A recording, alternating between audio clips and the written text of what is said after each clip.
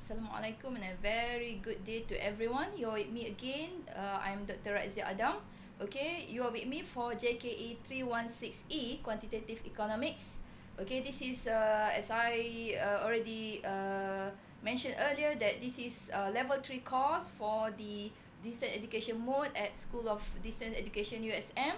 So we are now moving on to the second part of the syllabus. Okay, part 2. For part 2 of JKE316E Quantitative Economics, we are still using the main reference, G, which is produced in 2012, okay, by Southwestern Cengage Learnings. However, the slide that I'm using, okay, same as before, okay, is based on Keller, but 8th edition, okay, produced in 2009. So all the copyright for this slide belong to Cengage Learnings. As always, okay, you need to have with you scientific calculator, okay, in order for you to work with me throughout the practice. Okay, the objective of this part is to cover for the next 4 or 5 topics. Okay, basically we'll start with chapter 5. Okay, we'll start with data collection and sampling. And then we move on to chapter 8 on continuous probability distribution. And then we'll continue with chapter 9, a little bit on sampling distribution. And we will end with chapter 10, okay, on estimation. Before we proceed further, let's recap what we did last time in part 1. Okay, just to check whether you have achieved the objective that we set out to do in part 1. Okay, in chapter 1, okay, what we did is to discuss what statistics is all about. So I discussed with you the key concept in terms of, for example, the difference between what is population and what is statistic, what is parameter, okay, and then we have all the other key concepts as well. And then we move on to chapter 2 and 3 where we discuss graphical and tabular descriptive techniques. So we have all the different type of data in terms of nominal data, interval data, ordinal data, and then we have the different type of graph. Okay, most important for you at this stage is histogram as well as ogive. And then we also have the tables, the relative frequency table and cumulative relative frequency tables. And the last part of part 1 is looking at chapter 4 on numerical descriptive techniques. So you learn all about averages, measure of location, okay, either in terms of mean, median or mode.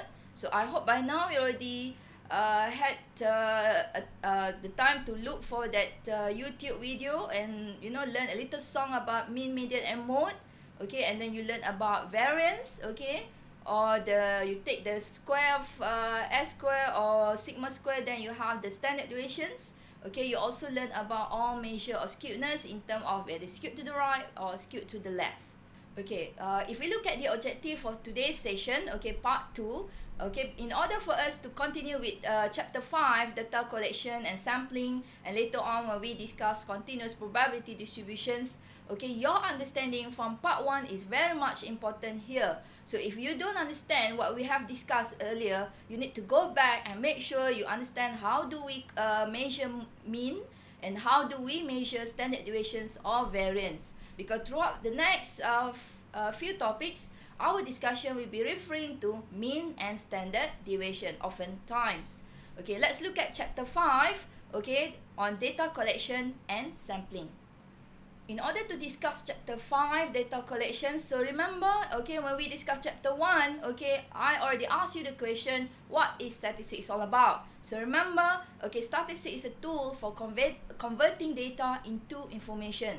So you have data on one hand, raw data, you need information so that you can have a better decision making. So statistics is just a tool in the middle that acts as intermediary so that from raw data, you have information. But the key questions now is, where does the data come from? Okay, how does the data is being gathered? How do we ensure that your data is accurate? Remember, your data is used to produce information for you to make decision upon. So is your data reliable? Is your data representative of the population from which it was drawn? So this is the question that you are going to answer. Basically, in chapter 5, okay, you will learn about method of data collection. So the 3 most popular method of data collection is, number 1 is what we call as direct observation. Okay, this is for the social scientists mostly. For example, okay, I give on screen there. For example, you are interested to know, okay, the number of customers, okay, entering a bank per hour. Let's say you want to know that, you know, whether there are more people, okay, using the bank counter in the morning, or is it during lunch hour, or is it late in the afternoon. Okay, so what you can do is simply stand by the door, okay, or stand in front of the building. Okay, maybe it's too hot outside, okay, you need a shade. So you just stand and observe, and you know, you do a tally. Okay, oh, okay, this is the first person, this is second person. So that is direct method of data observation, data collection, okay, by direct observation. Number 2 is what we call as experiments. Okay, this is, for example, for the scientists. Okay, the example that I state on the screen is new way to produce things to minimize cost.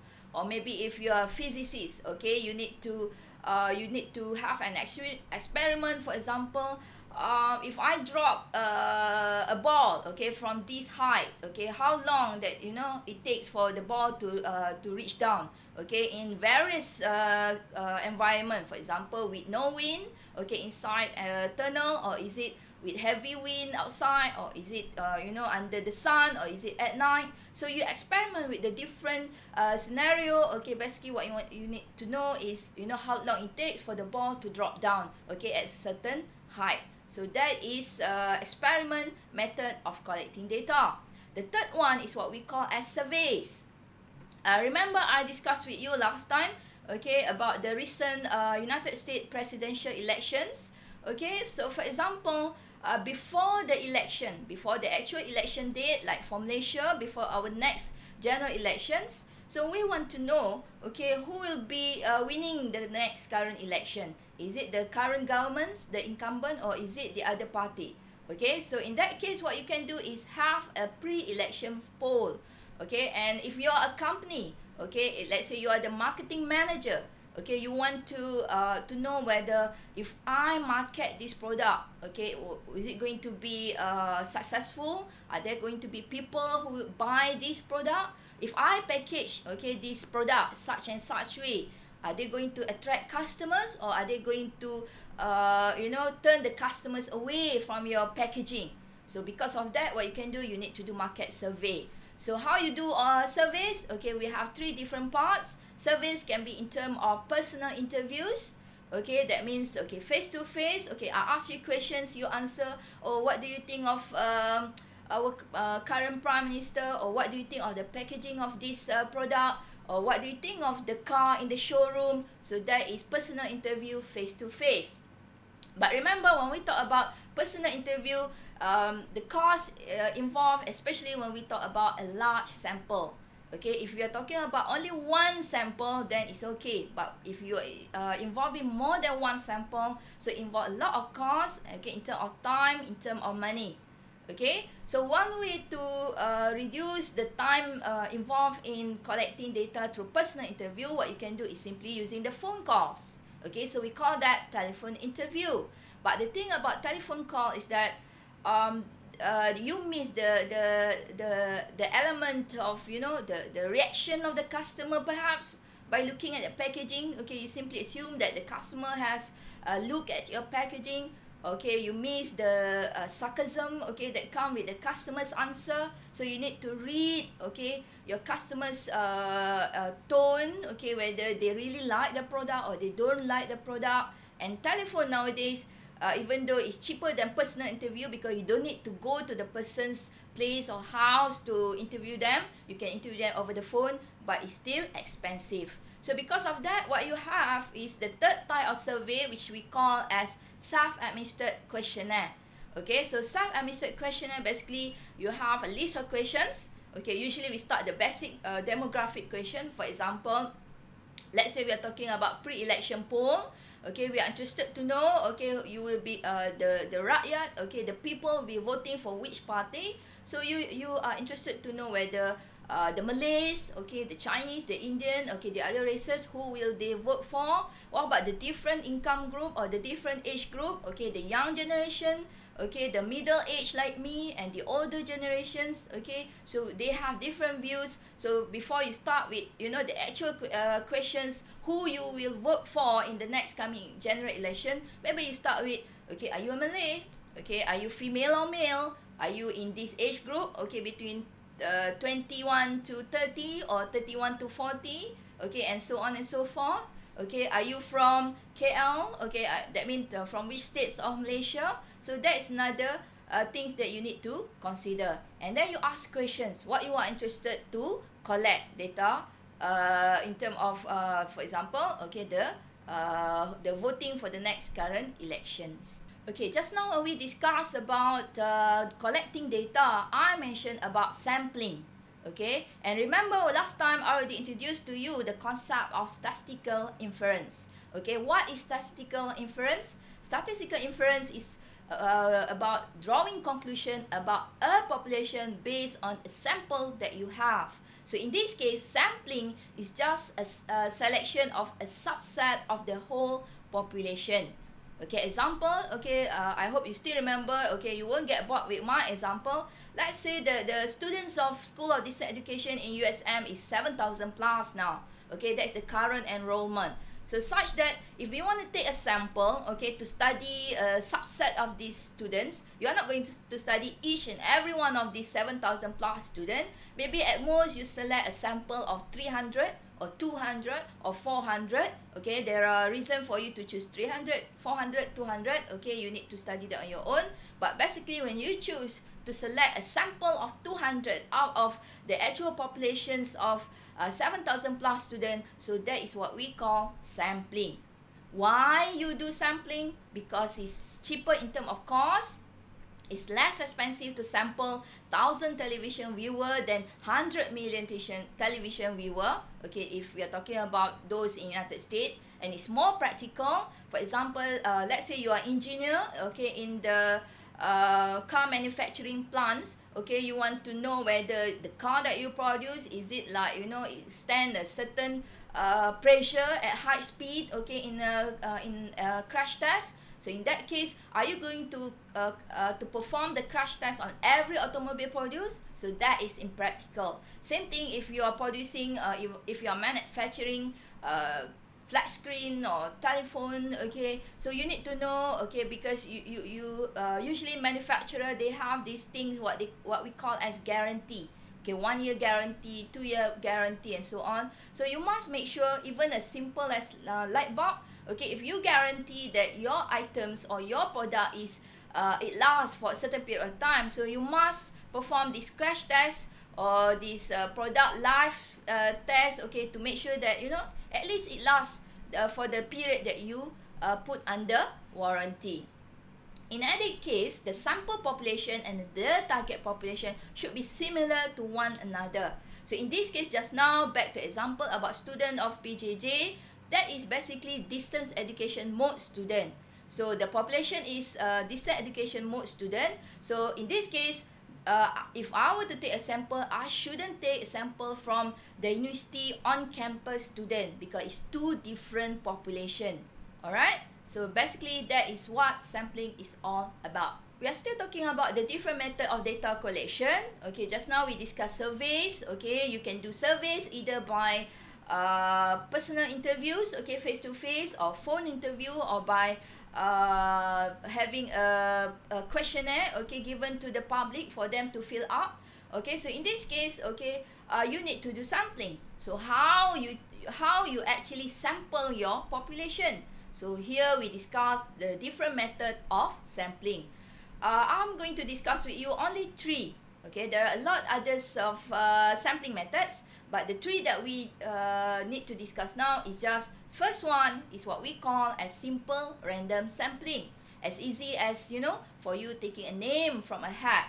Okay, same thing, or we're talking about from using a table of random numbers, or simply by throwing a dice. Okay, so that means you characterize okay, your choice, okay, from number 1, number 6, and you throw a dice, okay, whatever that came out, okay, then that is your selection for the sample. Okay, that's number 1.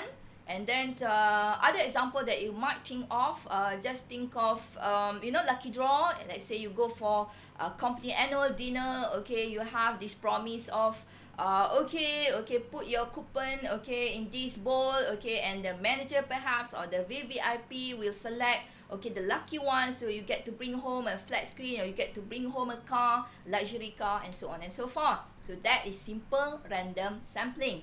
The next method of sampling is what we call stratified random sampling, from the word strata. Okay, strata means you separate the population into mutually exclusive sets or strata. So it can be in terms of age, it can be in terms of gender, it can be in terms of occupation. So remember, okay, when we discuss the different method of sampling here, you need to justify. Is it okay if I choose simple random? Okay, if it's not okay, okay, which one should I choose? Why it's not okay for me to choose a simple random sampling? For example, just now, let's say, if you you know what happened when you go for a lucky draw, you say, why, okay, why that person is lucky, why I'm not lucky? And sometimes if you're talking about in a functions, okay, annual dinner for example, you might have the winner that come from one table, but the rest of the table there's no winner, so you feel like it's random, but you know something is wrong. So because of that, what you need to do is introduce a different component into the sampling method. So in this case, perhaps you can divide the draw into of, you know, for males, okay, at least male, those holding the coupon number that is male, and then we have one that is females, and then one for the kids, one for the senior citizen, okay, and other ways of making sure that the different strata actually get something. So same thing when we discuss about sampling about the pre-election poll. Okay, so in this case, you know that if you choose simple random sampling, or if you simply ask in the television or on the newspaper who you will vote for. So you ask that during prime time at 8 o'clock news, okay, in the evening you ask who you will vote for. Please send your SMS to this number, okay, they charge you a certain amount for that. But is it random? Okay, bear in mind, okay, not everyone has phone, okay, and not everyone watch and sit down at the same time at 8 o'clock to watch the news. So if you were to ask that question, okay, and people respond, and you see that, oh, this is, we are talking about the national news, so, okay, on TV3, so you know who is watching TV3, for example, and you know who is watching 8 TV news. So that means your sample is no longer random. The response that you get is not representative of the whole population. So back to this pre-election poll. So you need to know, because nation is made up of the different group of people. So other than the different race in terms of Malay, Chinese, Indian, we have the different age group. We have the young generation, those who just come of age. Now only they can vote, okay, and then we have those senior citizens who have been voting for so many times already, and then we have the middle age groups, okay, like me, okay, who are still not sure what or who to vote for, and then we have the gender, okay, and then we have the occupations, and then we have those from the rural area who might think differently from those in the urban area because they face different set of problem in their daily life. So that might affect their decision in terms of who they will vote for. Okay, so in that case, what you need to do, instead of simply ask random, okay, 10 people on the street, or you know, ask people to send SMS, okay, during prime time news, what you can do is actually separate the population into this mutually exclusive set.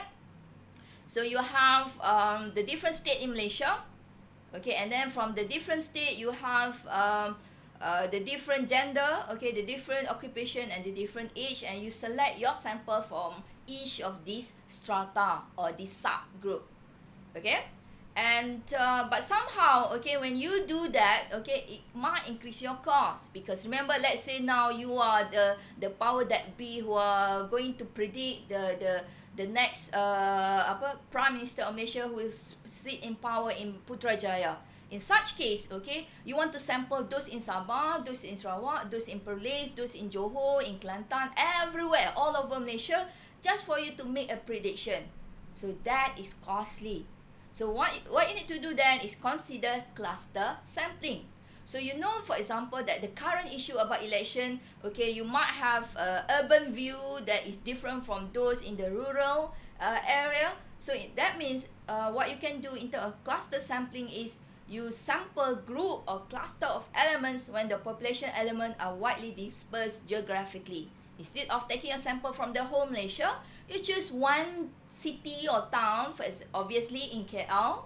Okay, from in KL, then you can choose one housing area, one or two, and then you choose one rural area, perhaps in Sabah, in Sarawak. Okay, so you pick up one village, and then you take your sample, the whole village folks, or just now the whole housing area folks, and that represent your sample, urban and rural, and you ask them who will they vote for. So it take into account, okay, the separation between rural and urban area. When we discuss sampling, okay, the different method of data collections, okay, and when you need to do sampling, okay, you need to bear in mind the possibility of you making sampling error, possibility of you making mistake in choosing your sample. So we divide this error into two, sampling error and non-sampling error. Okay, what's the meaning of sampling error? Sampling error is the difference between the sample and the population that exists only because of the observation that happened to be selected for the sample. So in this case, okay, back to my example about the average weight of student in PJJ. Okay, if I choose a sample of 10 students, okay, and then I get that, you know, they are mostly the 10 students that first I come across. So it happens that they are overweight. Okay, so all 10 students that I pick as a sample, they are from the overweight side. So because of that, I know that, oh, this is that's not representative of the whole PJJ students population of school of distance education student. So in that case, what I can do is take another sample, okay, and then take more samples. Okay, so by taking more samples, instead of 10 students, average weight of 10 students, now I find out the average weight of 300 students of school of distance education. So what happens is the average weight is more representative of the population. So if sampling error exists, what you can do is increase the sample size, that will reduce this sampling error. But what is more serious, okay, for you to know is that we are discussing non-sampling error. It's more serious, and this is due to mistakes made in the acquisition of data or due to the sample observation being selected improperly. So remember, when you do sampling, you must choose your sample to be representative of the population as best as possible. So there are three reasons for the occurrence of non-sampling error. It's possible that there is error in data acquisition. Okay, this can be due to incorrect measurements. Let's say you are sampling the height of students. Okay, so you need to use metric unit, or you need to have some sort of equipments, okay, to measure. So if you have the different equipment used, okay, for different sample, that might lead to incorrect measurement. Or maybe it's just that the person who is handling your equipments do not know how to read the measurement. So it might also lead into error in data acquisition, okay, in terms of inaccurate recording of data. As simple as, you know, instead of you tick box A, now you tick box B, that is also error in data acquisition. Alright, the second type of non-sampling error is what we call as non-response error. This is the one that I mentioned just now about prime time evening news. Okay, when you ask, okay, on the bottom part of the TV screen, what do you think about this issue that is on the news just now? Do you agree that, you know, the current United States new elected president should be allowed to continue for another term, okay, for example, United States. So remember, when you do that, what happened is that, okay, only those with phone, only those who are actually sitting down and watching the news, they will respond. And maybe those who are biased against Obama, for example, in that case, they don't like Obama, then they will make an effort to actually respond and send an SMS. What about those who are basically having no issues? They tend not to respond to that kind of poll. Same thing if you look at the printed newspaper or online news. Okay, they also have these short questions, okay, on the right hand side or left hand side of the website, okay, where they ask simple questions. What do you think? Okay, do you agree? Okay, choose, okay, one of these answers. That is also not correct, okay, statistically, because it might lead to non-response error. Remember, at the end of the day, people are lazy. Okay, so that is the basis of our basic assumption. So you must make sure that, okay, everyone will respond, not just those who are not lazy. Okay, and the third type of non-sampling error is what we call as selection bias. Okay, that means this is where you exclude some members of the target population. So whatever that you do, okay, when this non-sampling error, the three type of non-sampling error happens, okay, even if you increase your sample size, okay, the error is still there, it won't be reduced. Okay, so you have to make sure when you do your sampling, you are not making any of these non-sampling error. Before we move on to the next chapter, okay, bear in mind just now we discussed about the different method of data collections. Okay, so we put that aside. Okay, let's now move on a little bit. Okay, we discuss, okay, a little bit of chapter 7, okay, where you need to know about two types of random variables. Okay, so random variable, we assign a symbol X. Okay, so in this case, there are two types of random variables. Okay, it can be either discrete random variables or it can be continuous random variables. So discrete random variables, okay, takes on a countable number of values. Okay, for example, value on a roll of a dice. So you get 2, 3, 4. Okay, in this case, if you throw 2 dice, okay, then you get 1 plus 1, you get 2. Okay, 1 plus 2, you get 3, and so on and so forth. Okay, and then continuous random variables, you have where the values are not discrete, the values are uncountable. When we talk about time, you are saying that time can be in terms of 1 hour, can be in terms of 30 minutes, it can be in terms of 1 day, but time can actually be specified in terms of, is it 30.1 minute, and then is it 30.1 minute and how many seconds? Okay, so that is discrete, non-discrete random variable, or we call as continuous random variables. Analytically, integers are discrete while real numbers are continuous. Okay, now I'm going to introduce to you the concept of probability distributions. Don't get scared, okay, with the word probability, okay, because in this case, the probability that we are doing is much easier than the simple probability that we did last time in secondary school for modern maths. Okay, so probability distribution, we wrote notationally as P in bracket, capital X equal to small x, any values. Okay, so in short, we are going to write as probability of X, okay, or P in bracket small x. What is probability distribution? Probability distribution is just a table, a formula, or a graph that describes the value of a random variable. I defined it just now, and the probability associated with this value. And a random variable, which can be discrete, can be continuous, so it leads to two types of probability distribution. So we have discrete probability distribution, which is discussed in chapter 7, and we have the continuous probability distribution, which is discussed in chapter 8.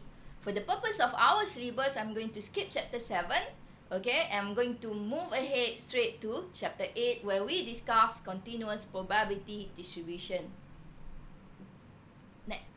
Okay, let's look back at our objective for part 2. Okay, we are done with data collection and sampling in chapter 5. I hope by now you know the different method of data collections, how you do surveys, okay, what are the problem in doing surveys in terms of non-sampling error.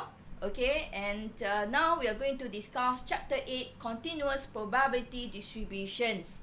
Okay, now we are in chapter 8, where we are discussing continuous probability distribution. The most important probability distribution that you need to know is what we call as normal distribution. The emphasis here is the word normal. Okay, So normal probability distribution is the most important of all probability distributions. And we have the probability density function of a normal random variable is given, okay, on screen. Okay, so that is the mathematical formula for those who are mathematically inclined. Okay, for the rest of us, okay, who are kind of scared with those mathematics, okay, enough for you to know that for normal distribution, it shapes like the curve that is shown on screen is a bell shape, is symmetrical around the mean, which is mu. Okay, you look at the graph, so you have a bell shaped curve. Okay, the middle point is the measure or location in the middle is what we call as mu. So that is the shape of normal probability distributions. And if you learn further in modern maths, okay, your value, okay, your random variable x, okay, will be from negative infinity to positive infinity. So your bell-shaped curve will never touch the horizontal axis actually. It will continue to move along the horizontal axis, but it will never touch. When we discuss normal probability distributions, this is the important things for you to note. Okay, so normal probability distribution is defined by two parameters. The first one is standard deviation and the second one is the mean. Okay, so remember from part 1 where we discussed the measure of location, mean, median, and mode, okay, measure of dispersion in terms of variance, standard deviation. So this is where you are going to utilize what you understand from chapter 1 and put this into the thing that we are discussing now in part 2 where we discuss normal probability distribution. So at this stage, if you still do not know how to calculate mean, how to calculate standard deviations, what does it mean, okay, when we discuss mean, okay, what does it mean when we discuss standard deviations? So you need to go back to part 1 and study these two statistics. Okay, so based on the formula on screen, so we know that normal distribution is bell-shaped and is symmetrical about the mean. So it ranges from minus infinity to plus infinity. So when we discuss normal probability distribution or whatever mathematical theory, you can present in terms of symbol and formula like shown in the middle, or you can present it in terms of words, okay, describing in word how does it shapes, okay, what is the value is all about, or you can use graph. So it more or less means the same thing. Okay, normal distribution is bell-shaped, symmetrical about the mean. The value range from minus infinity to plus infinity. It will never touch the horizontal axis. From whatever normal probability distribution that you have, okay, we need to have a standard normal distribution. So remember just now I introduced to you the concept of normal distributions. Okay, so in this case, when you have a standard normal distribution, what does it mean is that you have a normal distribution, but the mean just now, okay, mu is equals to 0 and standard deviation sigma is equals to 1. So you have this value, put it into the formula and you put it into the graph. So instead of the measure of location, the one in the middle, okay, instead of mu equals to whatever value, now you set mu equals to 0 and you set standard deviation, okay, the shape of the curve, okay, the dispersion of the curve sigma is equals to 1. Okay, and any normal distribution can be converted to a standard normal distribution. Why do we need to do this? It's just that you need to make our life easier, okay, because this will make calculation much easier. We just use a standard normal distributions table. Before I show you the use of standard normal distributions table, let's look at the changes in normal distributions. Okay, so you have the graph. Okay, let's say the starting point of the graph is the black line. Okay, you have 3 different bell-shaped curves. Okay, so let's start with the black line. So in this case, okay, the black line is where you have mu equals to 0. I hope you know how to read graph. So remember, it's always the vertical, horizontal axis. Okay, in this case, the height, the vertical axis to show the length. Okay, so in this case, the middle point of the black line, okay, if you just put your hands there in the middle of the bell-shaped curve, the one in black. So you go down and you read the middle point is 0. So mu is 0.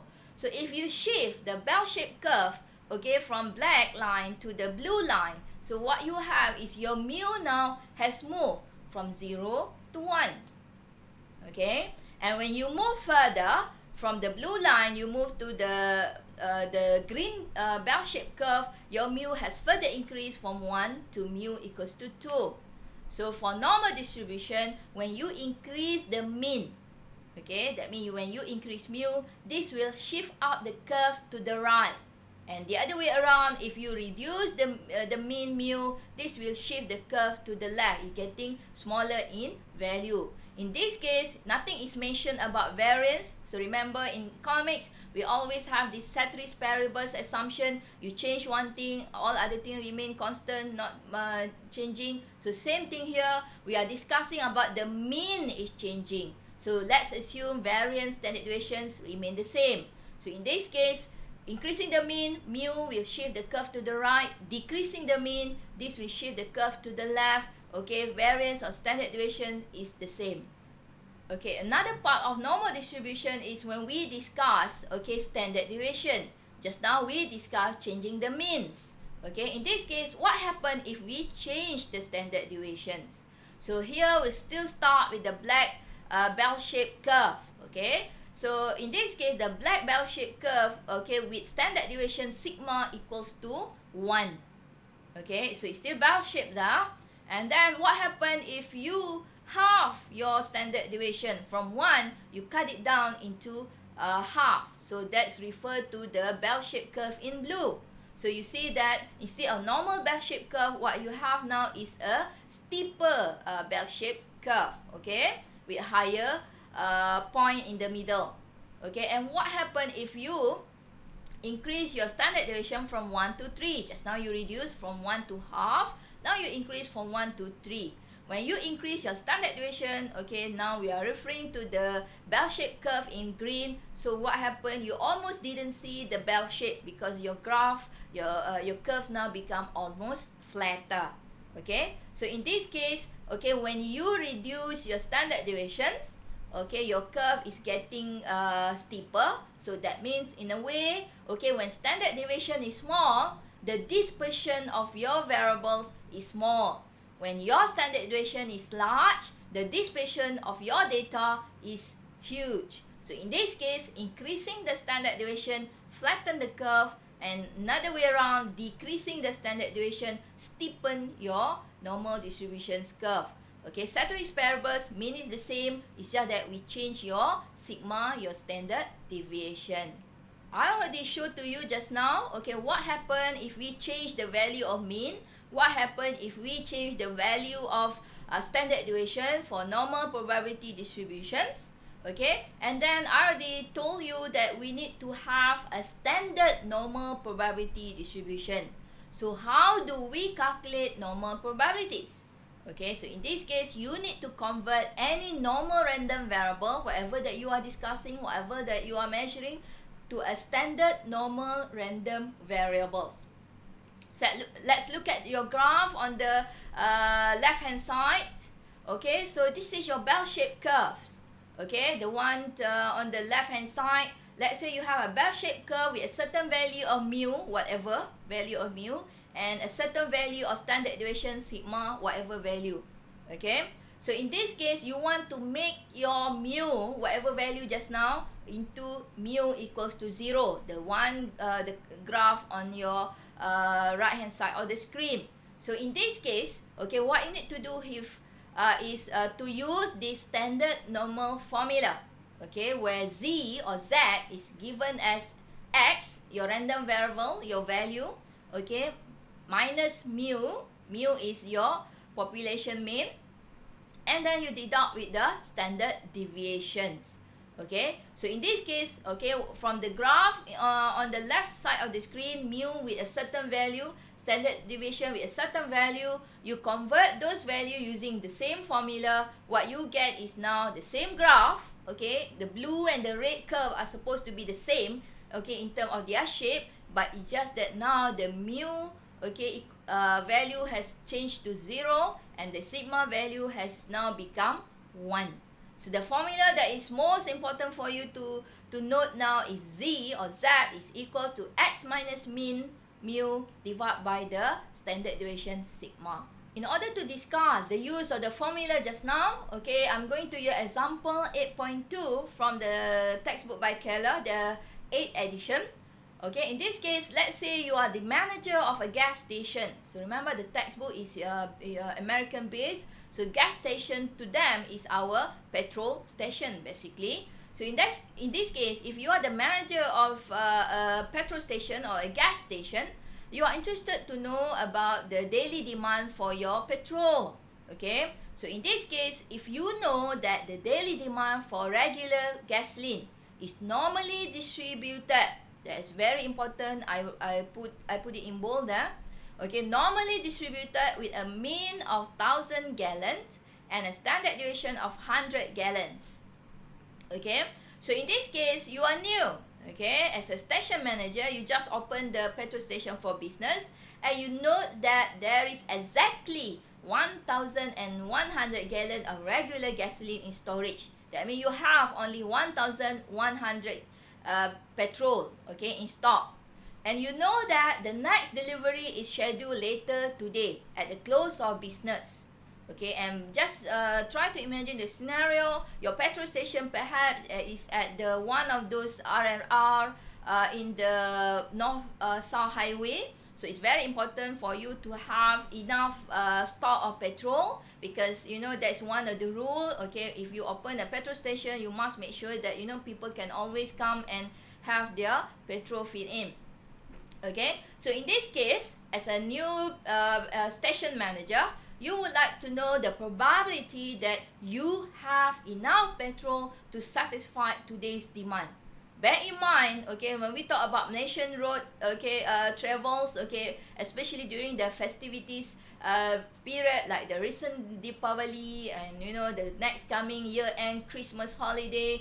Okay, so if you are petrol station, okay, especially on the highway, you must make sure that you have enough petrol. And if you have only a certain amount of petrol in stock, like just now 1,100 gallon, okay, you will be wondering, is it enough? Okay, the next delivery is tonight.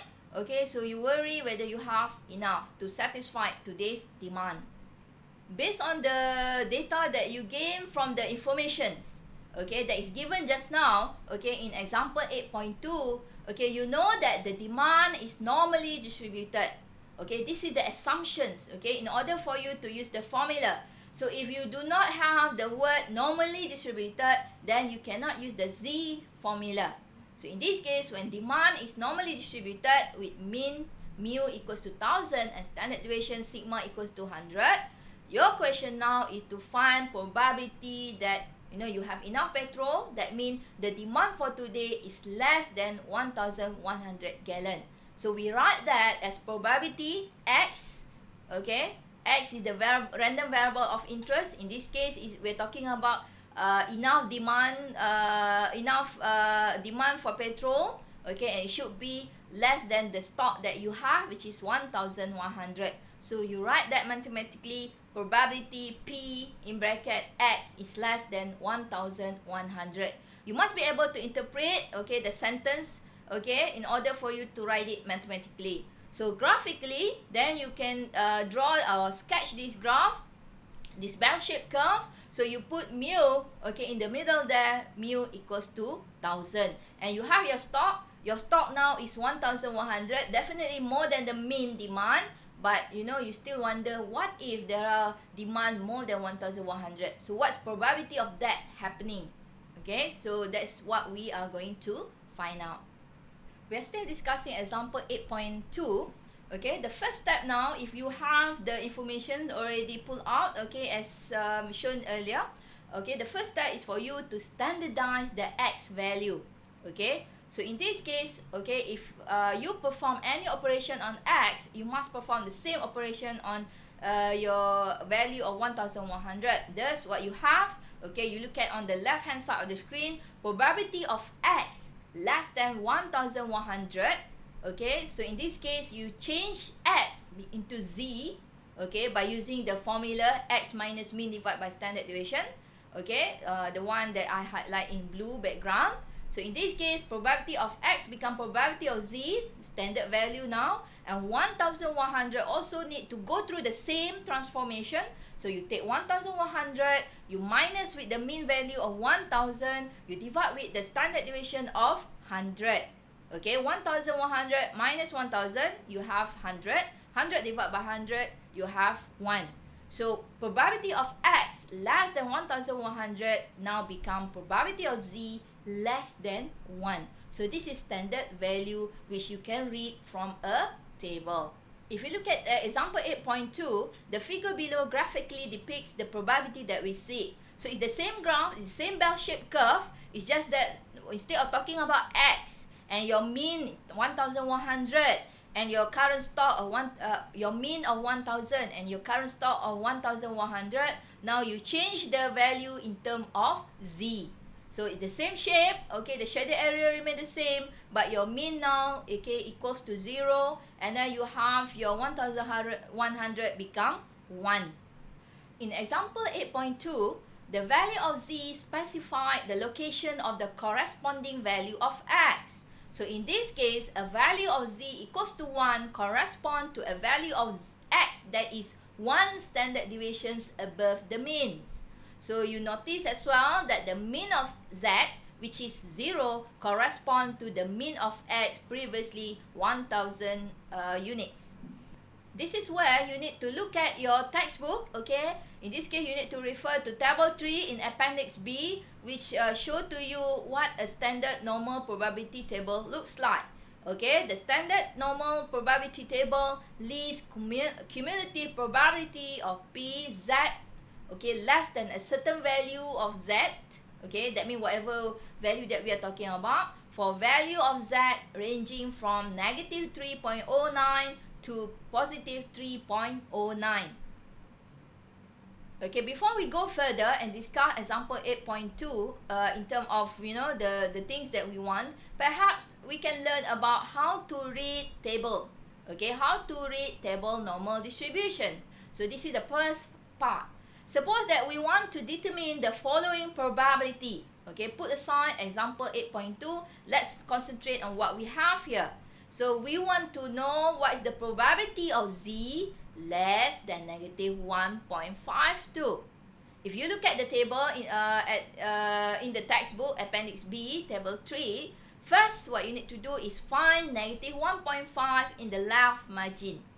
Okay, and then the second step is for you to move along this row until you find the probability under the 0.02 heading. Okay, that is the column heading. So then you can read, okay, the value for probability of Z less than negative 1.52 is equals to 0.0643. So that is your answer. Probability of Z less than negative 1.52 is equals to 0.0643. Bear in mind, when we discuss probability, probability has to be between 0 and 1. You cannot have negative, you cannot have more than 1. This is how we show, okay, the values that you are looking for just now in table 3. So in this case, probability of Z less than negative 1.52 is shown as the area to the left of the negative 1.52, that point. If you look at the graph, okay, you have mu equals to 0 in the middle. So negative must be to the left of mu. So negative 1.52 is somewhere there. So area less than shows that, you know, it's the tail area, the left hand side tail, because it's Z less than negative 1.52. Okay, so in this case, okay, by right, you already estimate, oh, probability should be less than 0.5. It should be very small because this is the tail area. So you read from the table just now, you get the probability of Z less than negative 1.52, you get 0.0643. That means about 1% or 0.6%, more than 5% values. Okay, now I'm going to share with you how do we read table 3 still on normal probability distribution, the standard one. Okay, this is another way of reading table 3. So in this case, to determine the probability that the standard normal random variable is greater than some value of Z, how you are going to do that? So in this case, find the example given, find the probability that z is greater than 1.8. By determining the probability that z is less than 1.8, then subtract the value from 1. So this is where we are actually applying the complement rule. Okay, so bear in mind the whole area under the bell-shaped curve is your probability. And you know that probability equals to 1. That means the whole area under the curve, if you shade it, okay, it represents the whole probability equals to 1. So in this case, if you are interested to find probability of z greater than 1.8 positive, okay, what you need to do is, you know the whole area under the curve is 1.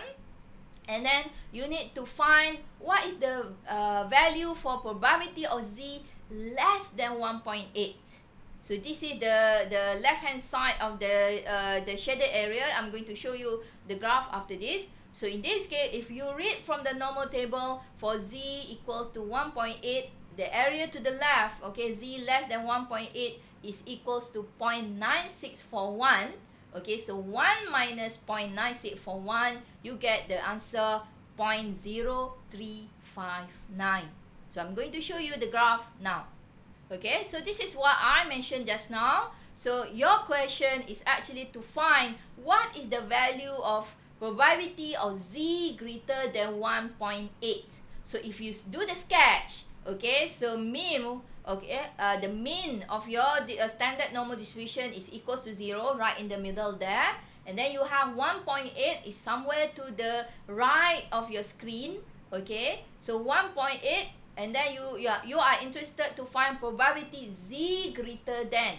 So the symbol greater than, it tells you that, oh, I should sketch the area to the right of 1.8. So you sketch in, okay, in red, okay, the area of greater than 1.8. But the normal table, okay, in table 3 in the appendix B, always read the area to the left of 1.8, isn't it? Okay, so in this case, we need to use the complementary rules. The whole area under the curve is 1. Okay, you want the area, the tail on the right hand side of the screen now. What you need to do is find the area to the left hand side of 1.8. So you read from the table, the area to the left of hand side of 1.8 is 0.9641. So that is a big area, okay, 0.96. So the whole probability 1 minus 0.96, you get probability of 0.03. The tail area is very small. So you must use your logic as well. The tail, okay, probability is very small. You shouldn't get more than 0.5. This is another way for you to read table 3, okay, in terms of standard normal distributions. Okay, this is for you to determine the probability that a standard normal random variable lies between two values of z. Let's say the question is asking you to find the probability between z between negative 1.3 and z is also less than 2.1. So you are given a range of value, the maximum 2.1 and the minimum negative 1.3. So in this case, what you need to do is find the two cumulative probability and calculate their difference. So in this case, okay, remember table 3 in the appendix B, they always read area to the left of whatever z value. So in this case, first you need to find, okay, what's the probability of z less than negative 1.3? Okay, from the tables, you get the value is 0.0968. And then the next part is where you need to find out what's the probability of z less than 2.1. You get from the table, the area under the curve or the probability is given as 0.9821. So in this case, if we are talking about z between negative 1.3 and 2.1, the probability is given as probability of z less than 2.1 deduct with the probability of z less than negative 1.3. So you get 0.98 deduct with 0.09. So you get the area under the curve, the shaded area, equals to 0.8853. So this is your answer. This is mathematically shown on screen, but now I'm going to show you the graph so that you understand why, okay, when we calculate the probability of z between 2.1 and negative 1.3, why do we do it like what we did just now? Okay, we are still looking at table 3. Okay, in this case, you are interested to find out the probability of z lies in between 2.1 and negative 1.3. Okay, so as I told you earlier, okay, the standard normal distribution always read the area to the left of z. So in this case, okay, you know that the whole area under the curve, the bell-shaped curve, is probability of 1. So in this case, you want to know the shaded area. That means you do not want the tail on the right-hand side of the screen, and you also do not want the tail on the left-hand side of the screen. So you are going to deduct, okay, those tail. But then bear in mind as well that the table only reads the value to the left of z value. So in this case, we have z equals to 2.1. So you read the table, so it gives everything, okay, to the left-hand side, so including the left-hand side tail. But you do not want the left-hand side tail, so you need to deduct with the probability of z less than negative 1.3. Okay, so then only you get the answer is 0.8853. Logic which tells you that the whole area under the curve 1. So if we deduct with these two tail of smaller value, so probability is still large. It has to be more than 0.5 but less than 1. Okay, we are still continuing with reading standard normal distributions table, table 3 in appendix B. Okay, let's say, okay, you are given this question. What is the probability of z greater than 3.09? Okay, so in this case, the largest value of z given in the table is 3.09, and you read that probability of z less than 3.09 is equals to 0.999. That means it's very close to 1. So in this case, probability of z greater than 3.09, okay, or it's simply z greater than 3 is basically 1, the whole area under the curve, deduct with probability of z less than 3.09, which is given as 0.9999. Okay, so you get the answer z greater than 3.09, probability is 0.001. Okay, so in this case, because the table lists no values beyond 3.09, we can approximate any area beyond 3.1 as 0. So in this case, probability of z greater than 3.1, so it's roughly, okay, you can consider probability of z less than negative 3.1, which is equals to 0. So usually the z value is going to be between 0 and less than 3. Okay, now we are back to example 8.2. Okay, remember, you are the station manager, the new station manager. I hope you will be that one day, okay, of a petrol station on the highway. So in this case, the probability that you are looking for is the probability that you have enough stock to satisfy the demand for petrol for that day. That means before the next stock coming in. So you write that as probability of x less than 1100. We convert that into the standard value. So probability of x less than 1100 become probability of z less than 1. And you find the answer by looking at the tables. Okay, the answer is 0.8413. In exam, okay, if you are my student in School of Distance Education, this is what I expect you to do. If the question is asking you to find the probability, this is how, okay, you need to jot it down and how you need to sketch and show that, oh, probability x less than 1100 is basically the shaded area to the left hand side of 1. So you read this as probability of z less than 1, and the answer is 0.8413. Let's move on to another application, okay, of normal probability distributions. Now we are trying to apply this in finance, okay, in terms of measuring risks. Okay, in section 7.4 of CALA 2009, okay, we developed an important application in finance where the emphasis was placed on reducing the variance of the return on a portfolio. We're talking about portfolio investment, one of the most important topic in finance. Okay, so in this case, we have not demonstrated why risk is measured by the variance and standard deviation. So the following example correct this deficiency. So that means we already discussed this earlier. Let's assume that. So now, okay, we are going to demonstrate, okay, why risk is measured by the variance and standard deviation. Okay, so this is example 8.3. Okay, so let's say, okay, you are asked to consider an investment whose return is normally distributed. You must have this assumption in the information given in the questions. So an investment whose return is normally distributed with a mean of 10% and a standard deviation of 5%. Okay, don't get scared with that percentage symbol. It's just basically mu equals 10, sigma equals 5. Now the question is, okay, part A, determine the probability of losing money.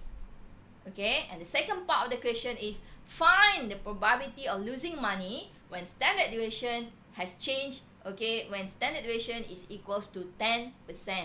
We are still discussing example 8.3, okay, there's a typos there. Okay, in this case, probability of losing money, okay, is referring to the fact that the investment lose money when the return is negative. Okay, the investment lose money when the return is negative. So mathematically, okay, we wish to determine probability of x less than 0. The return is negative. Negative means anything less than 0. So the first step is for you to standardize both x and 0 in the probability statement. So in this case, probability x less than 0, use the z-score formula where z equals to x minus mu divided by standard deviation. So in that case, x becomes z. So 0 minus 10 divided by 5. So you get negative 10 divided by 5. You get probability of z less than negative 2. We are still discussing example 8.3. So from table 3 in the appendix B, we find that probability of losing money, okay, when the return is negative, means that probability of z less than negative 2. From the table, we read this, the probability equals to 0.0228. So you can interpret this as the probability of losing money from that investment is 0.0228. It's very small probability of losing money. In the second part of the example, you are asked to increase the standard deviation from the current 5, okay, to 10%. So the probability of suffering a loss now, when you change standard deviation from 5 to 10%, has become probability of x less than 0, still the same. But now that standard deviation has changed, so x becomes z. So x0 minus 10 divided by standard deviation is the new standard deviation, 10. So 10 divided by 10, okay, negative, so you have negative 1. So probability of z less than negative 1, okay, the answer from the table is given as 0.1587. So you see, when standard deviation has increased, okay, your distribution is more dispersed, okay, more scattered. Okay, so in that case, when with higher standard deviations, probability of suffering a loss has increased now into 0.1587. Okay, now we are moving on to the parts where we are going to find value of z. Okay, to find some value of z for a given probability. So this is the inverse of what we did earlier. Okay, so earlier, okay, you are given the value of z, find the probability. So in this case, okay, the other way around, to find some value of z, capital Z, okay, for a given probability, that means a given area under the curve. Okay, area is given notation A. Okay, what is the corresponding value of small z? Okay, on the horizontal axis that give us this area. So mathematically, we write this as probability of capital Z greater than a small z A. Okay, and then it's given equals to capital A. So that means A is known now. Okay, what we need to know now is the small z A. Okay, if you look at the graphs, okay, the diagrams, okay, the area A in the sketch is given. Okay, so we know that this is standard z value, normal distribution table. So we need to find out what is the value of small z for that probability of A. Okay? We're still talking about how to find value of capital Z. Okay, so in this case, what value of Z corresponds to an area under the curve, okay, which is equals to 2.5%. So 2.5% is not the value on the horizontal axis, but 2.5% is the area shaded in the diagram, okay, area to the right hand side of the small ZA. So in other words, what we are asking is that what is Z with area of 0.025? How do I get 0.025? Okay, I read 2.5% percentages. You write that in decimal places, it becomes 0.025. So in this case, okay, since table 3 always read area to the left hand side of the shaded area, so in this case, the whole probability under the curve 1 minus the tail area that you have, okay, which is given as 0.025. So 1 minus 0.025, so you get the area to the left hand side of your sketch, which is given as 0.975. Okay, what you need to do now is do a reverse lookup on the table 3 for the value of area under the curve, okay, 0.9750. Okay, so in this case, you read the column and the row, so you will get the corresponding ZA equals to 1.96. So in this case, for probability of Z greater than 1.96, which is equals to 0.025, so we say that Z for that 0.25, the value of Z is 1.96. Okay, other than talking about normal probability distribution, so which is also comes under continuous probability distribution, there are other continuous probability distribution. The three most important one that will be used extensively in later section is what we call as student T distribution, chi-square distribution, as well as F distribution. We'll discuss F distribution when we do a regression, but for now we are going to discuss a little bit on student T distribution. Similar to what we discussed in normal probability distribution, okay, if you look at student T distribution, the letter T is used to represent the random variable. Just now, normal distribution, we use capital N. For student T distribution, we use a small t. Okay, so the density function for the student T distribution is given as follows, okay, stated on screen. Don't get scared with those mathematical statements. Okay, what is most important for you now is to know that now I'm going to introduce a new symbols. Okay, it looks like V, but we pronounce as new. Okay, so it looks like V, but it's actually a Greek symbol that we call new. So this is for the degree of freedom. And then we also have the gamma functions, okay, for the degree of freedoms. Okay, and this is all under student T distributions. What differentiates student T distribution and normal distribution is basically they are more or less the same. Okay, much like the standard normal distribution, the student T distribution is mound shaped. So it looks like bell shape, but you need to differentiate a bit. It's not really like a bell, it's just like a mound, like a mountain. Okay, and it's still symmetrical about its means. Okay, just bear in mind, normal distribution is usually for large samples. Student T distribution is for small sample, for n less than the t. So in this case, the mean and variance of student T random variable is given as expected T value equals to 0, and variance of T is given as nu divided by nu minus 2 for all nu greater than 2. So the graph that you need to sketch is still looks like bell shape, but we call that mound shape, and it's still symmetrical about the means equals to 0. We are still discussing student T distribution in much the same way that mu and sigma define normal distribution. Nu, which is the degree of freedom in student T distribution, will define the student T distribution. So if you look at the diagram shown on screen, so you start with mu equals to 0, and then you have the student T distribution. Okay, let's start with the first one. So you have student T with new equals to 10.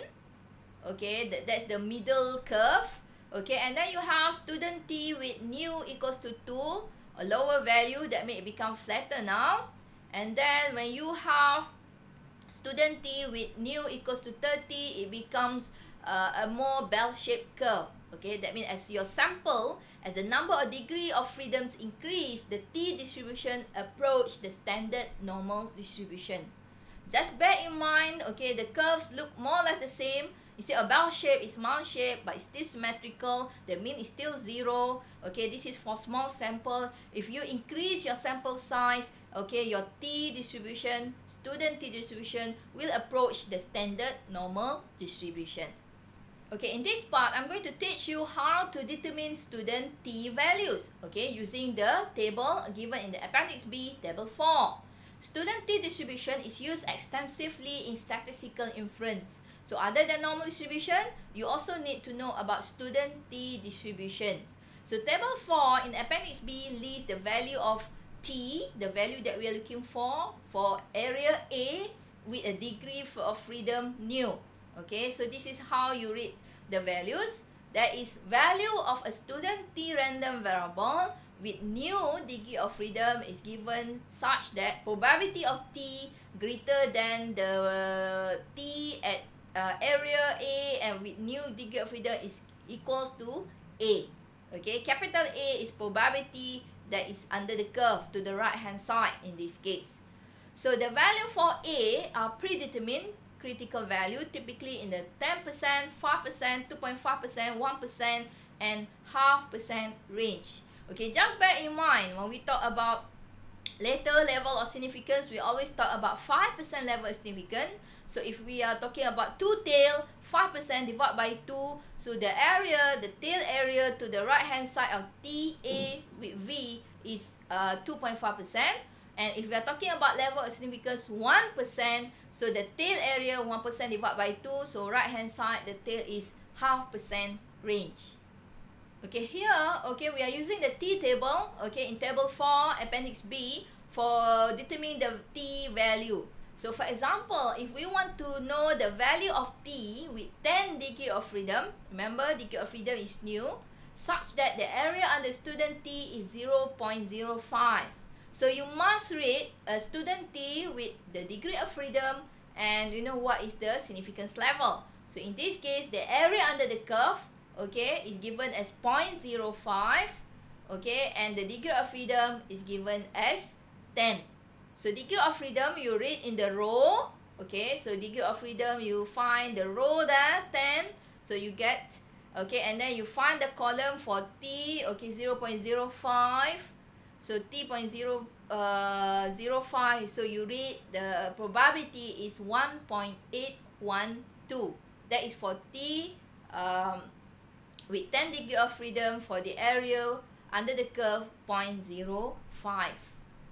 Basically, we are done with continuous probability distribution. What is most important for you to know is about normal probability distribution, where I introduced the concept of standard normal probability distribution, the z-score formula, where z is equals to x minus mu divided by standard deviation.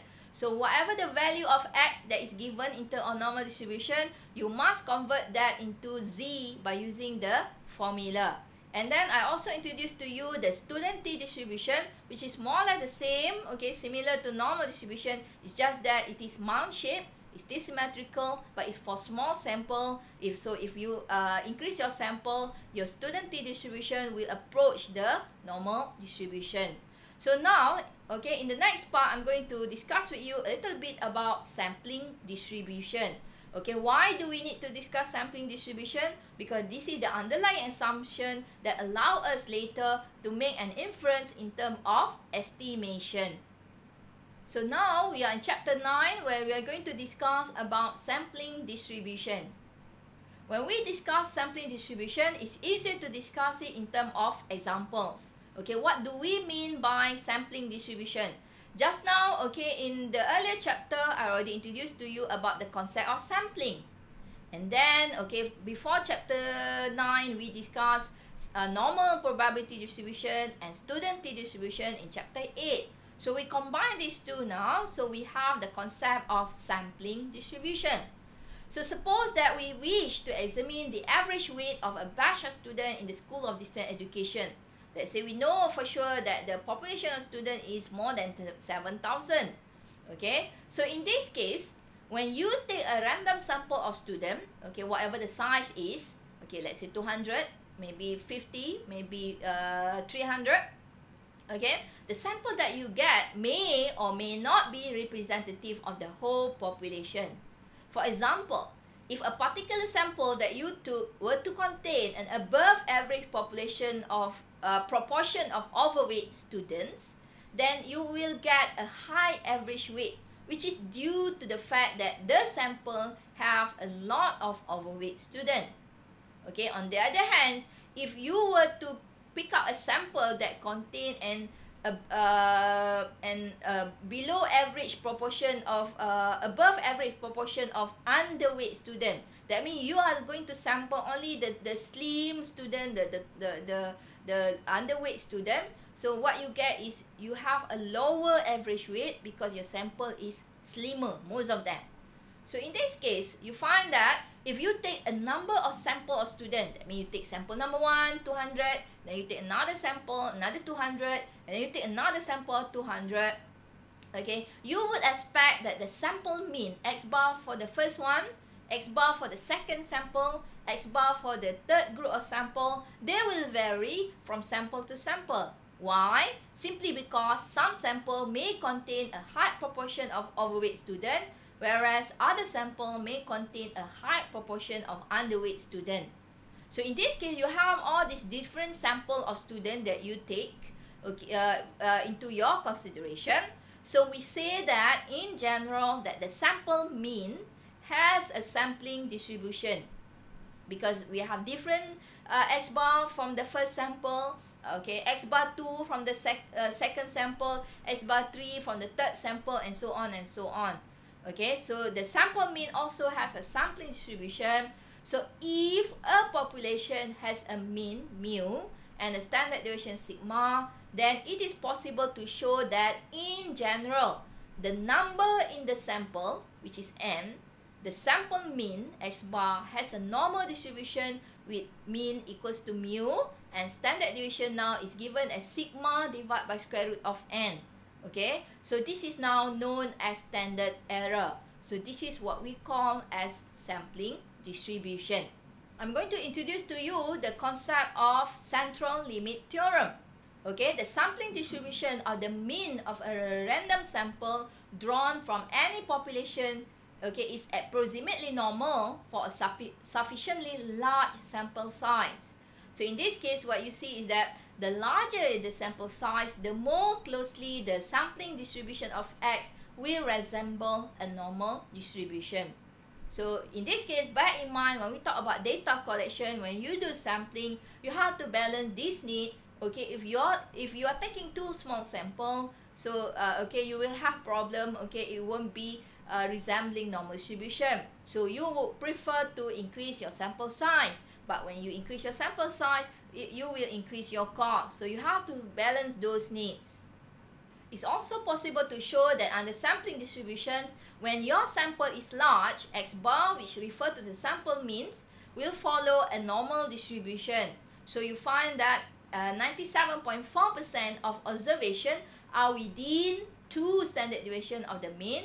So remember last time when I introduced 5% level of significance, 5% is referring to the tail, okay, area. So you deduct 5% divided by 2. So basically you have 100 minus 2.5%. So that's how you get 97.4.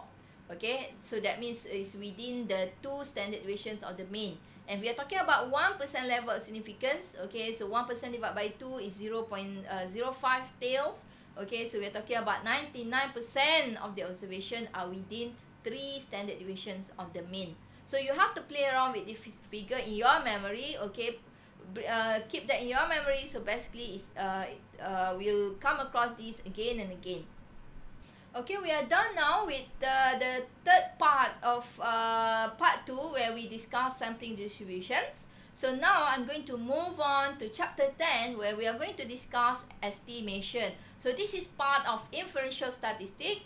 After you gather your data, after you describe your data, now you are going to make an inference. In chapter 10, we are going to talk about introduction to estimation. What does estimation is all about? Do recall that in chapter 8, okay, where we discuss normal probability distributions. So normal distributions allow us to make probability statement about X. What is X? X is your random variable, whatever that we are talking about, which is a member of the population. So to do so, we need the population parameter. So for normal probability distribution, parameter is mu and sigma. Okay, in chapter 9, okay, a bit of recap, okay, in case you've been lost, okay, in our discussion. Okay, so far, okay, in chapter 9, we know that sampling distributions allow us to make probability statements about statistics. So we need the population parameter. If we are discussing sample mean, that means you need the population parameter in terms of mu and sigma. And then if we are discussing sample proportion, then you need to have population parameter in terms of P, proportion. And we are talking about difference between sample mean, so we have mu1 and sigma 1, okay, for one sample, and then mu 2 and sigma 2 for the second sample, and so on and so forth. However, in almost all realistic situations, parameters are unknown. So we will use the sampling distributions to draw inferences about the unknown population's parameter. So we are now back to statistical inference. So remember, in estimation, we are going to do inference. Okay, inferential statistic. What is it? So inferential statistic is the process by which we acquire information and make conclusion about population from sample statistic. Okay, so you have population where you sample, take your sample, okay, into all your data, and you're going to use statistical tools, okay, so that from the sample statistic you can gain information. So in order to do inference, we require the skills and knowledge of what we did in part 1, okay, especially about mean and standard deviations. What we did today, okay, in earlier part where we discussed probability distribution, especially normal distribution, as well as sampling distribution in chapter 9. When we talk about estimation, basically there are two types of inference, okay, estimation and hypothesis testing. Estimation is the part that I'm going to use today. Okay, the objective of estimation, from the word estimate, okay, is to determine the approximate value of a population parameter based on the based on the value of sample statistic. So from sample statistic that you have gathered, you are going to approximate what is the value of population parameter. So in this case, the example is the sample mean X bar is employed to estimate the population mean mu. Use X bar to estimate what is the value of mu.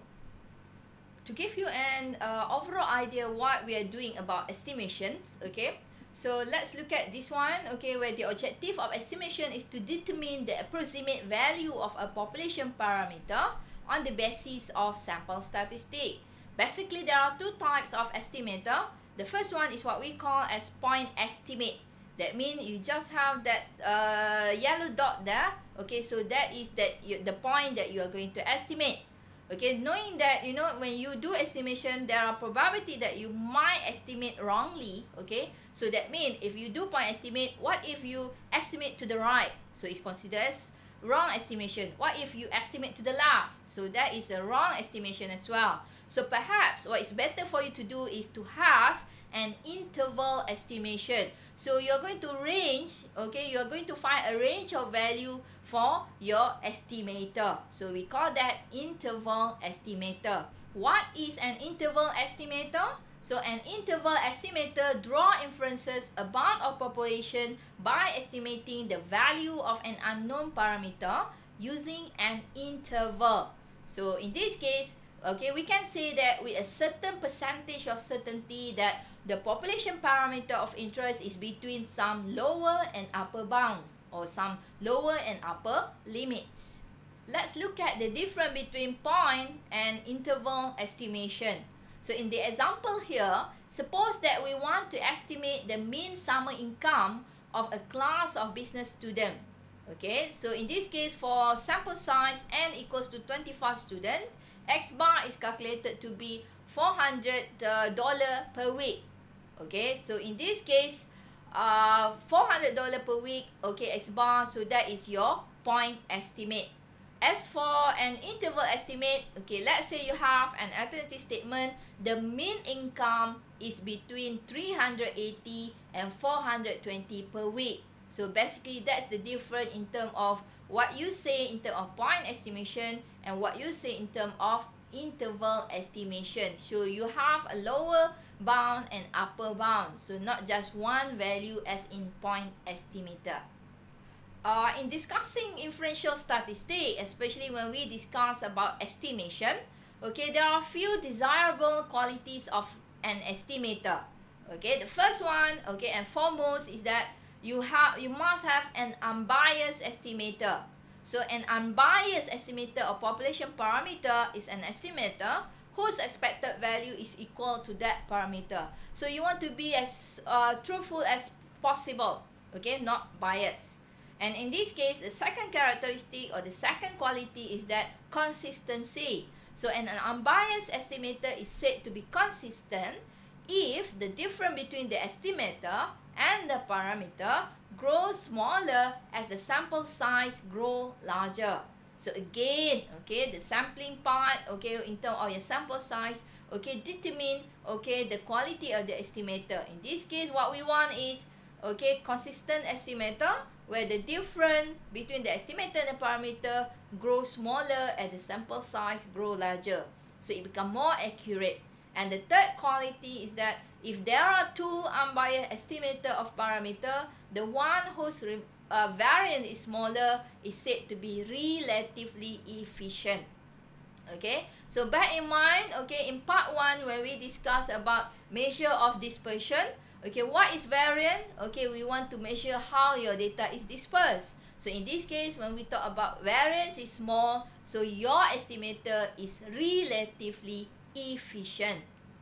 Okay, let's look at the three qualities of an estimator just now. So the first one, when we discuss unbiased estimator, an unbiased estimator of a population parameter is an estimator whose expected value is equals to that parameter. So in this case, the sample mean X bar is an unbiased estimator of the population mean mu if the expected value of X is equals to mu. Okay, that's how we write it mathematically. When we discuss the second quality of estimator, okay, when it comes to consistency, okay, an unbiased estimator is said to be consistent if the difference between the estimator and the parameter grows smaller as the sample size grows larger. So example is given as X is a consistent estimator of mu because variance of X, okay, in mathematics, okay, symbol is sigma squared divided by n. That means as n grows larger, the numerator, the variance of X grows smaller. When it comes to the third quality of a good estimator, okay, this is where we discuss relative efficiency. If there are two unbiased estimator of a parameter, the one whose variance is smaller is said to be relatively efficient. So in this case, okay, the example is given here. Both the sample median and sample mean are an unbiased estimator of the population mean. However, the sample median has greater variance than the sample mean. So in this case, we choose X bar since it is relatively efficient when compared to the sample median. So the sample mean X bar is the best estimator of a population mean mu. Okay, now what we are going to do is to estimate mu when sigma is known. So remember how we are going to estimate mu? We are going to use the sample statistic sample mean X bar. Okay, so in chapter 8, we produce the following general probability statement about X bar. Okay, and from chapter 9, okay, the sampling distribution of X bar is approximately normal with a mean mu and standard deviation is given as sigma divided by square root of n.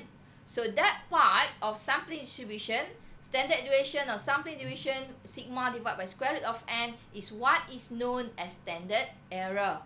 So in this case, we are going to estimate the probability of z between an upper limit z alpha divided by 2 as well as z at the lower limit negative alpha divided by 2, and this is equals to 1 minus alpha.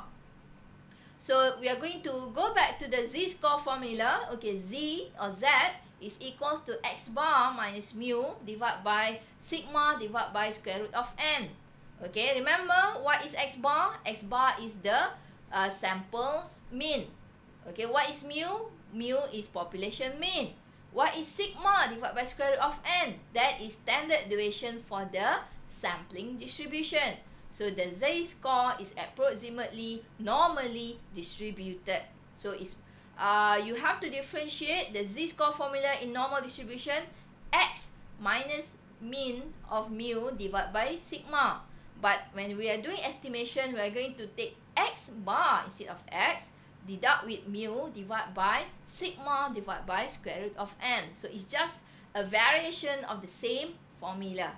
So when we are estimating mu when sigma is known, what we are going to do is to substitute z such that we produce the following statement as you can see on the screen. Okay, the first box, okay, we are estimating the value of z sigma divided by 2. Okay, the upper limit is positive, the lower limit is negative. Okay, we put z in the middle, x bar minus mu divided by sigma divided by square root of n. So the probability is given as 1 minus alpha. Okay, so in chapter 9, okay, I'm going to introduce a little bit of algebra here. We express the following probability of mean minus z alpha divided by 2, okay, sigma divided by square root of n. Okay, so mean will be x bar will be between this value, the lower bound, and the upper bound, the same formula as in the left hand side. You have mu plus z alpha divided by 2 sigma divided by square root of n. So this is the probability, okay, 1 minus alpha. And we change a little bit, okay, in terms of algebra. So what we have is, okay, mu, okay, the estimated value that we are looking for, mu, will be in terms of x bar plus or minus z alpha divided by 2, okay, whatever the value of z for alpha divided by 2, and then multiply with sigma divided by square root of n. This is the standard error for the sampling distribution. So this is the most important formula that you need to remember. It's just a variation of the formula that we introduced before in terms of z-score, and then we introduce the standard error for sampling distribution, and then you have the plus sign for the upper limit and the minus sign for the lower limit. Okay, so when we estimate mu when sigma is known, this is the formula that we are using. Probability of mu is given as x bar plus or minus z sigma divided by 2, and then we have not sigma, okay, mu is given as x bar plus or minus z alpha divided by 2 multiply with sigma divided square root of n. So this is still a probability statement about x bar. However, the statement is also a confidence interval estimator of mu. So this is the formula for you to estimate mu using the value of x bar. Okay, so the interval for estimation for mu now can be expressed as, okay, the first box is what we call as the lower confidence limit. Okay, later on I'm going to use short form LCL, lower confidence limit. Okay, so this is where x bar minus z alpha divided by 2 multiply with sigma divided square root of n. Okay, the same formula, okay, except that now you introduce plus sign, will be the upper confidence limit, UCL. Okay, x bar plus z alpha divided by 2 sigma divided by square root of n. The probability of 1 minus alpha, the confidence level, which is a measure of how frequent the interval will actually include mu.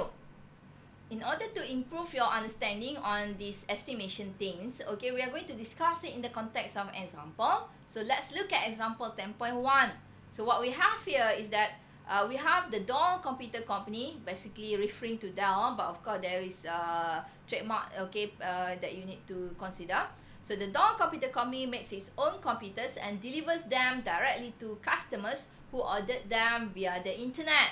To achieve its objective of speed, Dell makes each of its 5 most popular computers and transports them to warehouses from which it generally takes 1 day to deliver a computer to the customer.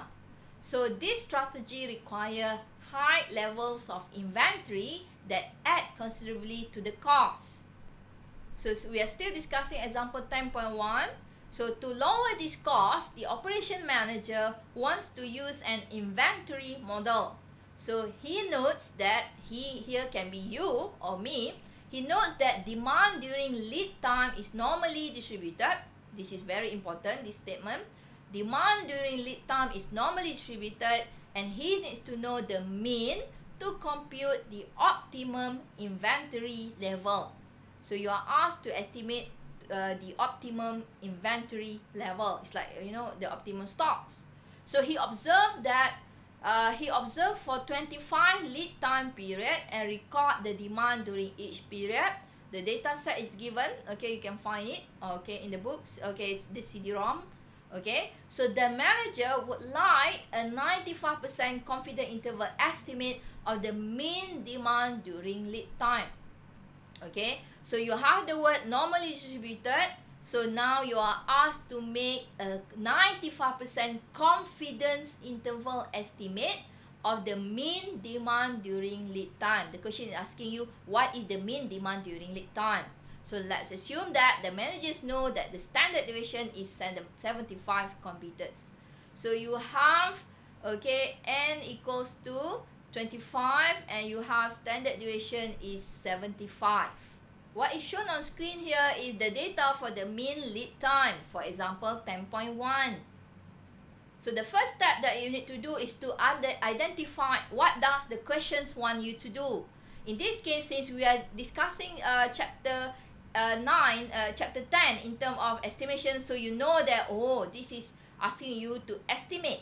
But in exam, you do not know perhaps, okay, what does the question wants you to do. So in this case, if you have the word, okay, estimate the mean demand over lead time, okay, with a 95% confidence. So the word 95% confident, or sometimes they change to 99% confidence. So it tells you that, oh, I need to do estimation. So in this case, use the formula. What is the formula to estimate mu? Mu is given to equals to x bar plus or minus z alpha divided by 2, okay, multiply with sigma divided by square root of n. So thus, the parameter that need to be estimated is the population mean, which is mu. So our confidence interval estimator will be, okay, we still haven't answered what is our confidence interval estimator. So the second step, in order for you to answer that, is to compute. Okay, in example 10.1, okay, in order to use our confidence interval estimator, we need the following pieces of data. So you have x bar, okay, 370.16. How do you get the x bar? You add up the raw data that is shown on screen just now and you divide by the number of n. Okay, and you have z alpha divided by 2. Okay, how do you get this? Okay, so remember, okay, alpha is the tail area. So in this case, when we talk about 5% confidence interval or confidence limit, so 5% because it's two tail, because, you know, upper limit and lower limit, so you have tail on the right hand side, tail on the left hand side. So in that case, 5% divided by 2. So in this case, okay, you need to find the area under the curve, okay, such that the tail on the right hand side is 2.5% or 0.025. So you read what is the value of z at the horizontal axis. So it's supposed to be 1.96. Okay, this is back to the table for standard normal distribution. As a rule of thumb, you just need to remember when we discuss, okay, 95% confidence interval, the z alpha divided by 2 will be 1.96. if you are asked to calculate 99% confidence interval, so the Z alpha divided by 2, that means 1% divided by 2 the tail, so the value will be 2.58. Okay, just remember that Z alpha divided by 2 for 95% is 1.96. Z alpha divided by 2 for 99% confidence interval is 2.58. Other information from the information given in the data, okay, in the question is that sigma is equals to 75 and equals to 25. So you have that from the question. What you need to do now is slot all the informations into the formula. Okay, so you have x bar equals to 370.16 plus minus Z alpha divided by 2 is equals to 1.96. Sigma is equals to 25. Okay, square root of n is square root of 5. So you need to solve the right hand side of the plus minus first. So you have square root of 25 is 5. And then you have 75 divided by 5. So you get like 15. Okay, so 15 multiplied with 1.96. So you get plus minus 21.40. So the estimated value for mu is 370.16 plus or minus 29.40. If you have a larger data set, okay, you can use computer, okay, using Excel for you to compute using data analysis plus toolset that come with the CD-ROM that is together with the textbook. Okay, I'm going to skip this for now. I just want to show with you, okay, if you use the data analysis tools, okay, in Excel, okay, this is the result that is going to be produced by the analysis. So Z estimate, Z referring to normal distribution, okay, for mean. So you have the mu, okay, is given in terms of lead demand time, 370.16, standard deviation is, for the sample is 80.75, observation N is 25, sigma is the standard deviation for the population, which is 75. So the lower confidence limit, okay, 370 plus minus, okay, the right hand side of the formula just now, you get 340, and the upper confidence limit is 370 plus the right hand side of the formula, you get 399.56. So this is the two value that you need to produce when it comes to what is the 95% confidence estimate for the value of mu. It has to be 340.76 to 399.56. So it's an interval.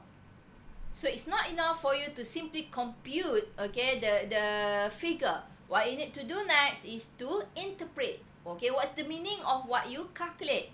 So in example 10.1, the estimation for the mean demand during lead time, okay, lies between 340.76 and 399.56.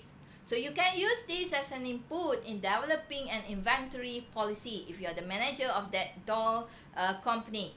So that is, we estimate that the mean demand during lead time will fall between 340.76 and 399.56. And this type of estimator, we are confident it is correct 95% of the time. That also means that 5% of the time, the estimator will be incorrect. So that's the meaning of 95% confidence interval. Okay, incidentally, the media often refers to the 95% figure as 19 times out of 20, which emphasizes the long run aspect of the confidence levels. Okay, when it comes to interpreting the confidence interval, okay, you need to pay close attention, okay, not only to the calculation but also to the interpretations of what you estimate. So in this case, some people erroneously interpret the confidence interval estimate in example 10.1 to mean that there is a 95% probability that the population means lies between 340.76 and 399.56. This interpretation is wrong because it implies that the population mean is a variable about which we can make a probability statement. In fact, the population mean is a fixed but unknown quantity. Consequently, we cannot interpret the confidence interval estimate of mu as a probability statement about mu. When it comes to interpreting the confidence interval estimator, so to translate the confidence interval estimates properly, we must remember that the confidence interval estimator was derived from the sampling distribution of the sample mean. That's why I already explained to you in chapter 9 what is sampling distributions. So in this case, we use the sampling distributions to make probability statement about the sample mean. Although the form has changed, the confidence interval estimator is also a probability statement about the sample mean, not about the population's mean. We are still discussing about interpretation of the confidence interval estimator. So here it states that there is 1 minus alpha probability that the sample mean will be equal to a value such that the interval, so you have the lower confidence limit, okay, x bar minus z alpha divided by 2 sigma by divided by square root of n, up to the upper confidence limit x bar plus z alpha divided by 2 sigma by the divided by square root of n, which will include the population mean. Once the sample mean is computed, the interval acts as the lower and upper limits of the interval estimate of the population's mean. Let's estimate this, okay, in an illustration. Suppose that we want to estimate the mean value of the distribution resulting from the fair throw of a fair die, okay. So in this case, because we know the distributions, we also know that mu equals to 3.5 and sigma is equals to 171. Okay, you put it in the formula. So let's pretend now that we know only that sigma equals to 1.71, that mu is unknown, and that we want to estimate its value. So to estimate, what we need to do is draw a sample of size n equals to 100 and calculate the confidence interval estimator. As for the 90% confidence interval estimator, the same formula, except that now, okay, z alpha divided by 2 is replaced by, instead of 1.96, now you have 1.645. How do you get this value? So remember when we talk about 90% confidence interval, so you have the balance 10% for the tails. You have two tails, so 10% divided by 2 is 5%. So 5% on the right hand side of the bell-shaped normal curve, and another 5% at the left hand side of the bell-shaped normal curve. So if you are looking for the area to the left hand side of the right hand side tail, so that is area for 0.95 or 95%. So in that case, for 95%, okay, the area to the left, so what is the value on the horizontal axis for z? You get 1.645. Where do you get this? From table 3 in the appendix B for standard normal distribution. So in this case, so you have, okay, the 90% confidence interval that will give you z alpha divided by 2, which is equals to 1.645. You know that sigma is 1.71, put it in the formula, as well as sample size equals to 100. So you solve the right hand side of the formula, okay, on the right hand side of the plus or minus. So you get 1.71 divided by square root of 100. So actually it's 1.71 divided by 10. Okay, and then the answer you multiply with 1.645. So you should get 0.281. What does it mean actually, what we did just now? So this notation means that if we repeatedly draw sample of size 100 from this population, 90% of the value of x bar will be such that mu would lie somewhere between x bar plus 0.281 and x bar minus 2.81. And that 10% of the value of x bar will produce interval that would not include mu. So now imagine that we draw 40 samples of 100 observation each. The value and the resulting confidence interval estimate are shown in table 10.2. Okay, now let's talk about interval width. Okay, so a wide interval provides little information. Okay, that means because when you want to do estimate, you want to estimate as correct as possible. So if you are giving a large range of value, a wide interval, so it doesn't make sense. So for example, suppose we estimate with 95% confidence level that an accountant average starting salary is between $15,000 and $100,000. Okay, what does it mean then? Because 15,000 and 100,000 is a big range there, a wide interval. So compare that statement when we discuss a 95% confident interval estimate of starting salary of an accountant, which between $42,000 and $45,000, which estimate that you would trust more. So in this case, the second estimate is much narrower, providing accounting student more precise information about starting salaries. So if you are a manager of a company, if you are owner of a business, okay, you need to have the second type of estimation with a smaller interval, okay, not a wide interval. In order for you to play with the interval width, okay, we need to refer back to the formula. So in this case, the width of the confidence interval estimate is a function of the confidence level. Remember, because Z, the value of Z at alpha divided by 2. So whether we are talking about 10%, okay, 5%, or 1%, and then remember you need to divide by 2 because 2 tails. Okay, so in this case, the interval width is also affected by the population standard deviation sigma as well as the sample size. So these three items, confidence level, okay, alpha, population standard deviation sigma, and sample size n, will all affect your determination of the interval width. So if you look at the graph that is shown on screen, okay, in terms of the interval width, so we already discussed the fact that the width of the confidence interval estimate is a function of the confidence level, the function of the population standard deviation, as well as the sample size. So a larger confidence interval will produce a wider confidence interval. So I already shown earlier in the example, it's better to have a 95% confidence limit instead of 90% confidence limit. Alright, so it's shown on there on the screen. Similarly, when we discuss about population standard deviation sigma, so we find that a larger value of sigma will produce a wider confidence interval.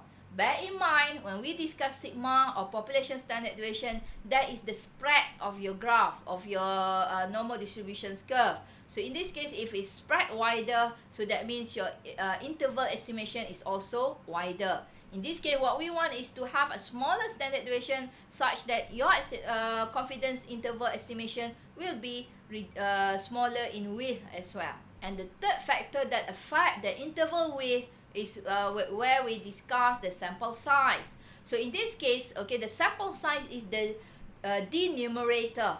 Okay, so increasing the sample size will decrease the width of the confidence interval, while the confidence level can remain unchanged.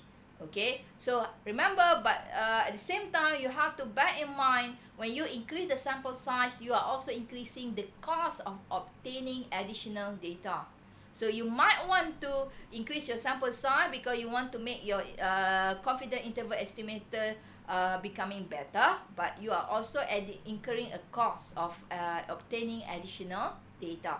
When we talk about selection of the sample size, I already discussed with you earlier in chapter 5, where we point out that sampling error is the difference between an estimator and a parameter.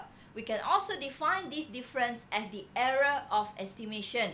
So in this chapter, this can be expressed as the difference between x bar and mu. So how do we select the sample size? So let's look at the formula. The bound on the error of estimation is given as z alpha divided by 2, okay, multiplied with sigma divided by the square root of n. Bear in mind, this is also the standard error for the sampling distribution. Okay, so B equals to Z alpha divided by 2 multiplied with sigma divided by square root of n. So let's rearrange this formula. Okay, so brings, okay, square root of n, okay, to the left hand side, brings B down. Okay, so square root of n, bring it to the left hand side. Okay, and then because it's square root, you need to take the square so that it becomes n. Okay, so when you take the square on the left hand side, so everything on the right hand side you also have to square. So Z alpha divided by 2 multiplied with sigma divided by B, because we bring down B from the left hand side, so everything now is square. So with a little algebra, we find the sample size to estimate a mean. So this is about the formula to select the sample size. Okay, what is n? Okay, you use this Z alpha divided by 2 multiplied with sigma divided by the bound error of the estimation. Okay, and then you take the square root. Okay, let's show this selection of sample size using example. Okay, to illustrate this, suppose that in example 10.1 before, okay, before you gather the data, the manager has decided that he needed to estimate the mean demand of lead time, okay, during lead time to within 16 unit, okay, which is the bound on the error of estimation. Okay, so you also have 95% confidence interval. So 1 minus alpha, that means you have 0.95 and sigma equals to 75. So you replace this, okay, into the formula that I discussed just now. So you have Z alpha divided by 2 for 95% confidence interval. Just remember, okay, the critical value of Z is 1.96. If we are talking about 99% confidence interval, just remember the critical value of Z alpha divided by 2 is 2.58. And then you have just now for 90% confidence interval, okay, the critical value of Z alpha divided by 2 is 1.645. But we seldomly ask that one. Okay, so back to the formula, 1.96 multiplied with sigma, okay, 75, okay, divided by the bound on the error of estimation, which is determined, okay, from the questions. Okay, everything, okay, you take the square, so you should get 84.45. So that is the minimum sample size that you need to do to make sure that, you know, the limit of the error that you do when it comes to your estimation. We are still discussing about selection of the sample size in the earlier example, because n must be an integer, and because we want the bound on the error of estimation to be no more than 16, so any non-integer value must be rounded out. So just now our answer is 84 point something something. Thus, the value of your sample size, the value of your n is rounded to 85, rounded up, which means that 95%, okay, to be 95% confident that the error of estimation will be no larger than 16, we need to randomly sample 85 lead time interval. Okay, so that's the meaning of what we did just now. So basically, we have come to the end of part 2. Okay, I hope, okay, together with me, we have achieved the objective. Okay, from chapter 5, you know about the different method of data collections, how to do survey, how you do sampling. And then in chapter 8, okay, I introduced to you, okay, the difference between continuous and discrete probability distribution. And the most important probability distribution that you need to know is the normal probability distribution. From normal probability distribution, then we move on to the standard normal table, where with the use of z-score formula, where z equals to x minus mu divided by sigma. And then I introduced to you, okay, in chapter 9, the concept of sampling distribution. And just now, we make the first inferential statistic in terms of estimation, either at 95% confidence interval or 99% confidence interval. Okay, at the same time, other than estimate the interval, you also need to determine the sample size. So that is a play around the formula of confidence interval estimation. Okay, to wrap up our session for today, okay, when it comes to part 2, don't forget to try the exercise at the end of each chapter. And for those students of School of Distance Education USM, please check out the e-learning portal from time to time. And I would like to add 2 quotes here, okay, by Aaron Levinstein. Okay, statistics are like bikinis. Okay, I do hope that you can imagine what bikinis looks like. So what they reveal is suggestive, but what they conceal is vital. So that's your job as a statistician now. Okay, not just to compute, but to actually interpret what you compute. And another quote that I would like to share is that facts are stubborn things, but statistics are more pliable. That means depends, okay, you can play around with the size of your sample. You can play around whether you would like to be 95% confident or would you like to be 99% confidence. Okay, so these are the things that you can play around. So it's more pliable statistic. Okay, so with that, okay, we have come to the end of part 2. So I hope to see you, okay, in the next part. So in the meantime, okay, don't forget to try the exercises. Okay, all the best.